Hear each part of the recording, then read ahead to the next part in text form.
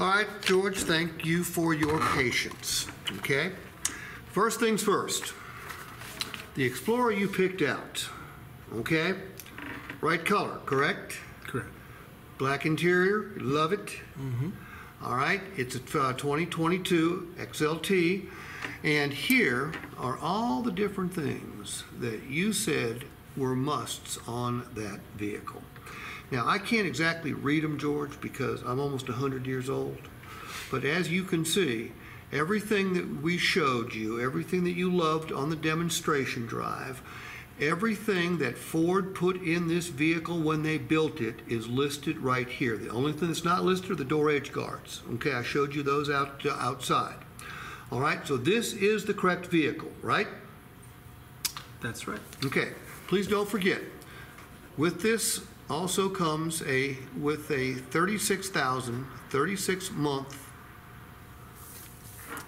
comprehensive warranty. You're not paying for any automobile repairs at any time in the near future, okay? That's for most of the mechanical workings on the vehicle. For your powertrain, you've got coverage for 60,000 miles or 5 years, all right? All that comes with this vehicle. Here is your opportunity. We're going to give you multiple choice, okay? I don't know about you, but in school, those were my favorite types of tests. I had a prayer of getting the answer right. You will definitely get the answer right. We've got purchase payments on this side. Down this column are the initial investments, okay? $3,500, $5,000, $7,500, $12,500, okay? The more cash you put down, the fewer finance charges you pay, the quicker you build cash value, which leads you to be able to trade it sooner if you so desire, and obviously the payment goes down. Up here, we've got term. I'm showing you a short-term payment here, which will save you the most money, get you to the dream payment fastest, which is no payment at all, and it will also allow you to trade sooner. At 72 months, this payment's way more comfortable because it's much lower. It's also more flexible.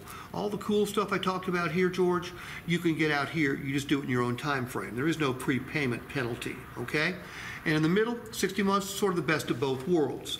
Over here, we've got an alternative way of paying for the vehicle. These are our short-term terms, if you will, leasing. All right?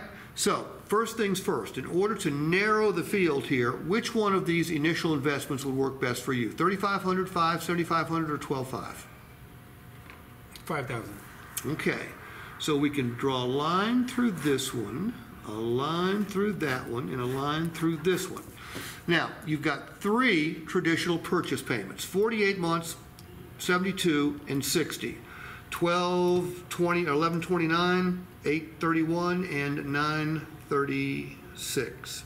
Okay? Over here, you've got your short-term lease payments. 24 months would be 979. 36 would be 820. Which of these makes the most sense to you?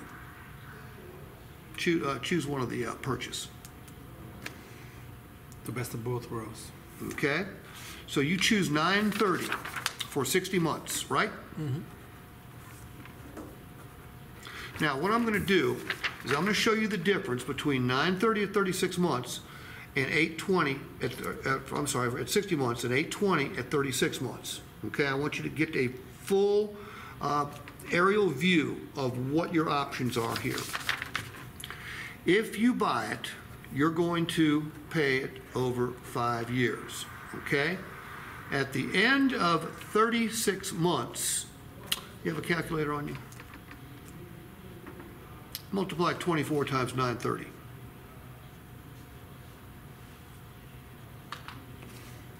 $22,320.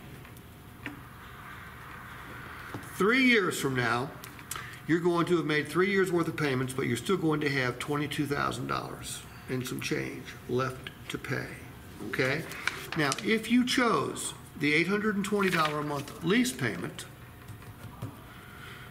number one, that would be $110 less each month. What's 110 times 36? 3,960. So here's the difference.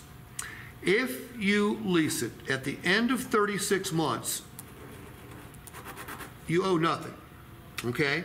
you've got almost $4,000 in cash in your pocket that you wouldn't have if you purchased it.